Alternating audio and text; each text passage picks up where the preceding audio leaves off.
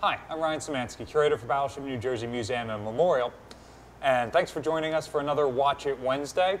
This is our second installment in it'll probably end up being an 8 or 10 part series. We're watching somewhere between 2 and 3 hours of footage that the Navy made, we believe around 1999, when they were surveying the ship prior to turning her over to the state of New Jersey. In our last installment, we watched about 15 minutes of them exploring the wardroom and some of the staterooms around that area.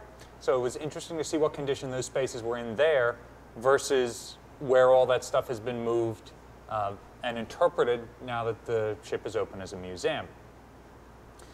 So in today's section, I'm not even sure what we're going to be seeing yet, but we will watch it for probably another 15 minutes or so, and then move on.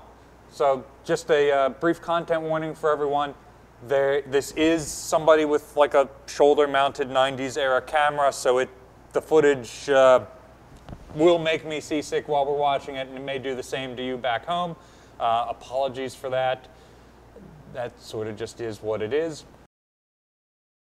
It looks like we're starting this video off in the officer's galley, or the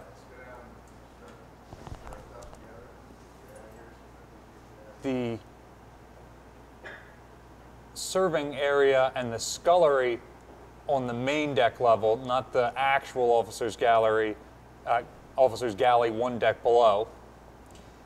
And this stuff all looks pretty similar to how it is today. We don't go in the scullery much. The serving area up there we do use. There's the top of the dumbwaiter. Let's see.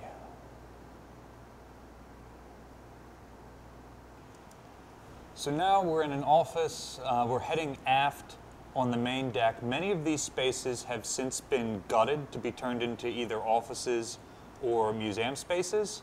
Notice that chair is wired to the table so that it doesn't move.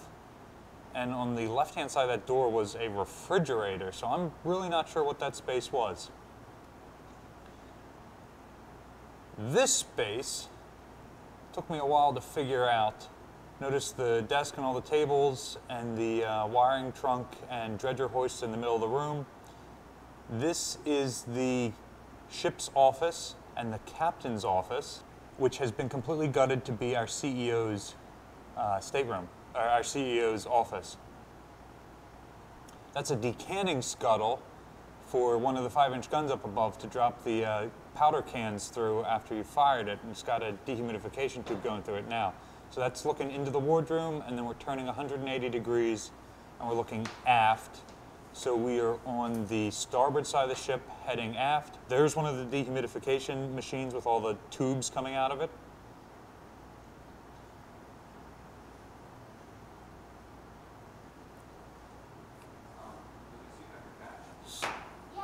All of these spaces are completely altered by the museum, so it's real interesting to see how they looked in service.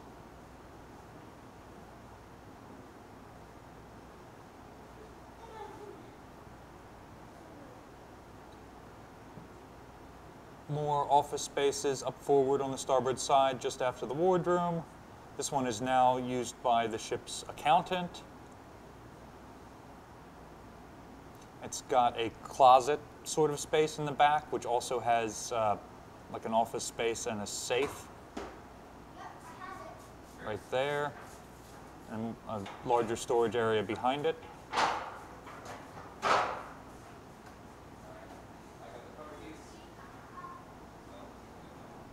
All that shelving is still there, of course.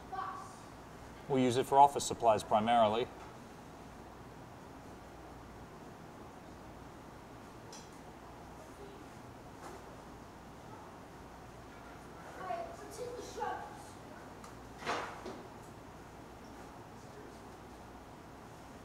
I'm not familiar with that yellow and gray striped door. That is not there anymore, and I haven't seen it laying around.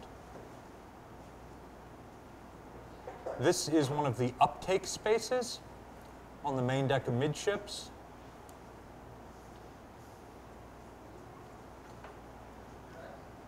Notice that it is used as a storage space.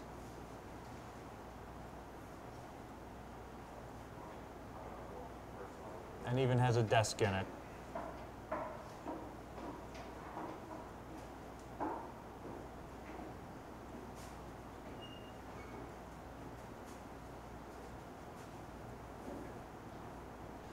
This space is currently our maintenance office. It's largely unaltered.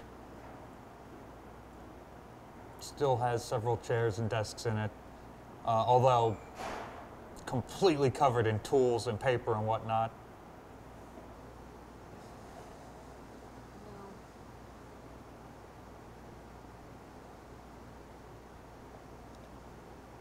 Again, all the cabinets are wire tied shut. That's so that when the ship is being towed, nothing falls off or drawers come open, etc.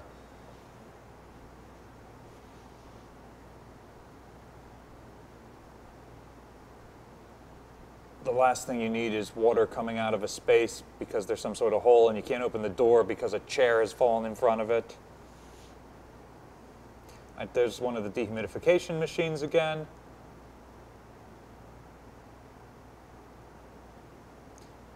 I'm not entirely sure how many of them were installed, but I've seen them numbered up to at least 8.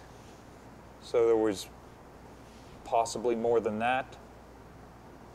This is the Admiral's bathroom. So we are now up on the O1 level of the ship, on the port side.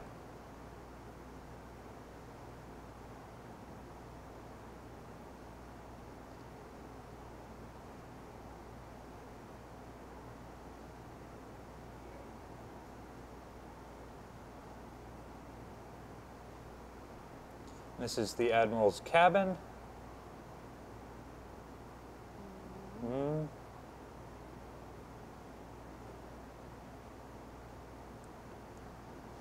This is the Admiral's bathroom. So we are now up on the O1 level of the ship, on the port side.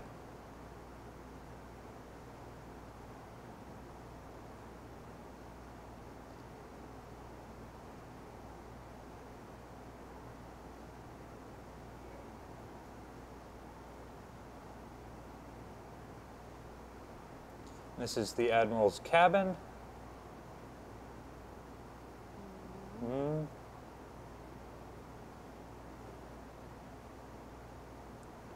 Notice the desk is where the bed should be. The bed frame is empty. I don't recognize that desk at all. This is the Admiral's cabin. That light locker leads out to the exterior deck. Oh, look, there are plants in the holder there. I think we might have just had a Bigfoot sighting on the Battleship. Now we're in the captain's cabin looking at the air conditioning. We're looking forward and outboard to the starboard side. So the furnishings in here are relatively similar to what we have today in their layout. Oh, Bigfoot again. There's the ship's silver cabinet. We're in his bedroom right now. That wiring trunk.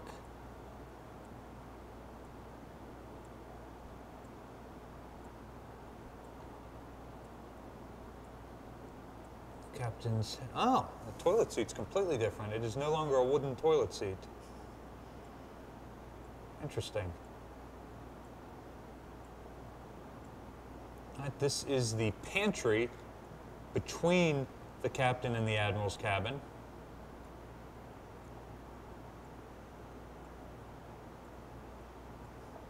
So just some room for some final plating and preparation before the food made down in the galley gets passed out to the captain.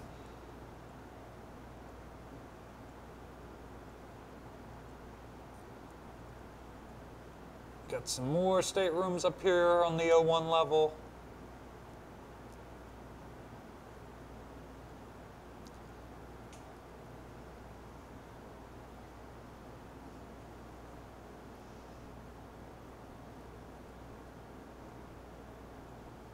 Oh, hey, this stateroom actually has matched chairs in it. That's a nice change of pace.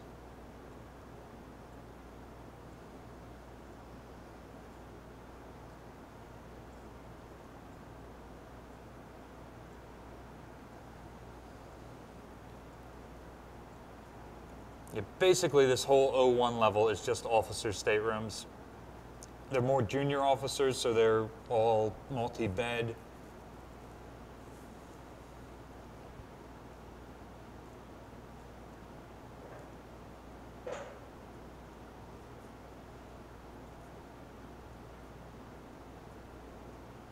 I wonder if this video is going to show every single one of them. I wonder why that hole is cut. Not quite sure what we're looking at there. I'm going to have to track that one down.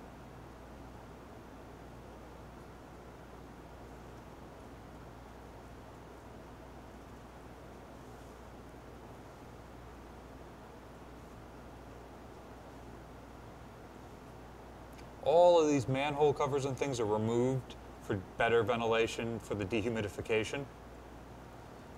So I don't think I've ever taken that one off and looked inside. The corrosion seemed to be minimal. Here's that yellow and gray striped door again that we don't seem to have anymore. I don't recognize it.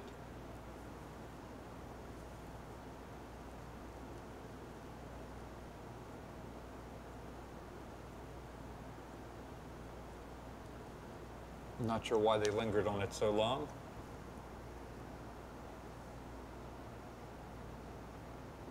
We've got some water damage sitting here in this corner. If this is the passageway I'm thinking of, we still have a water intrusion issue to this day.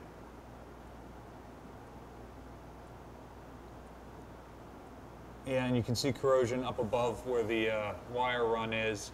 There are stuffing tubes in the deck above that. It's likely that the water is getting in through a wasted stuffing tube and then running right down the wire several decks.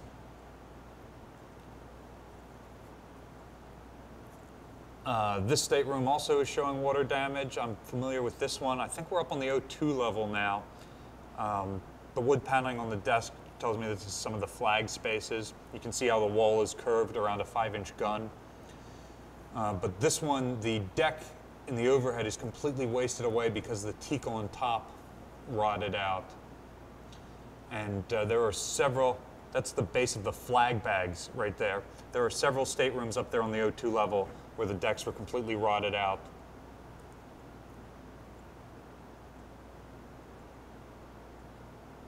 All of the doors, of course, would be sealed, although that one is not. While the ship is mothballed, so there's only one door in. I'm suspecting it was the one by the wardroom. Every other door would be wired shut.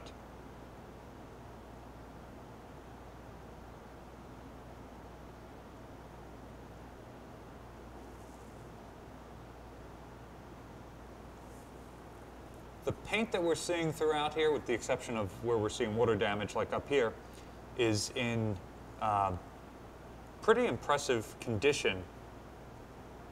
The dehumidification process, which at this point has been running for 8 years, seems to have worked pretty well up here in the superstructure. Which is interesting because that's where you're seeing a lot of temperature change, as the sun is on a place and then it gets shaded and cools off. That temperature fluctuation causes the steel to expand and contract, which will pop off the paint, unless the dehumidification is handling that and kicking on when the temperature fluctuates too much. And that seems to be what happened. Ooh, this passageway has a lot of water damage. Yeah, this is the one on the O2 level. We're looking forward right now on the starboard side. This one still has water damage to this day. In fact, we recently had volunteers rip up all the tile. So now we're heading forward towards the Combat Engagement Center. That's what's through that door. This is currently interpreted as Halsey's stateroom, so this is great to see what it used to look like. It had a carpeted floor, who knew? But this space was completely destroyed by water damage from the overhead rusting out, which caused us to reinterpret it as World War II. Though you can see all the toilets are removed, this opens up the ends of the plumbing so that they ventilate more and dry out. They're not holding water. And here you can see the severe corrosion in the overhead. Somebody just patched it with putty, and obviously that didn't work. So that has caused a lot of issue in the deck below.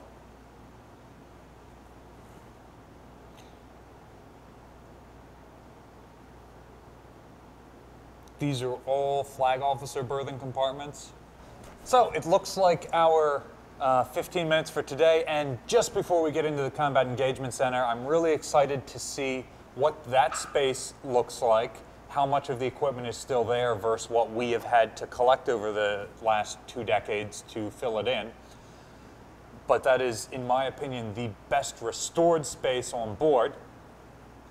So be sure to tune in with us next Wednesday for part 3, where we go into CEC and beyond. I'm not sure what'll be after that in the video. If you're interested in watching part 1 of this series, you haven't gotten too sick from watching the shaky cam here or too scared by the various Sasquatch sightings we've seen, there's a link in the description below to episode 1. This is episode 2, and we're going to keep putting these out every single Watch It Wednesday until we've gone through the whole video. Again, it looks like there's about 3 hours, somewhere between 2 and 3 hours of footage there. I haven't watched it yet, so I don't know, and I'm not entirely sure what we're going to get in the rest of it. So that's part of the fun of this. Again, what space are you most interested in seeing its condition before the museum got it? Let us know in the comments section down below. Battleship New Jersey receives operating support from the New Jersey Department of State, also from a number of other businesses and private individuals like yourselves. Your donations allow us to make videos of significantly higher quality than this found footage we're using. And we appreciate your support. You can also support us by liking, sharing, and subscribing so more people find out about the museum and our channel. Thanks for watching.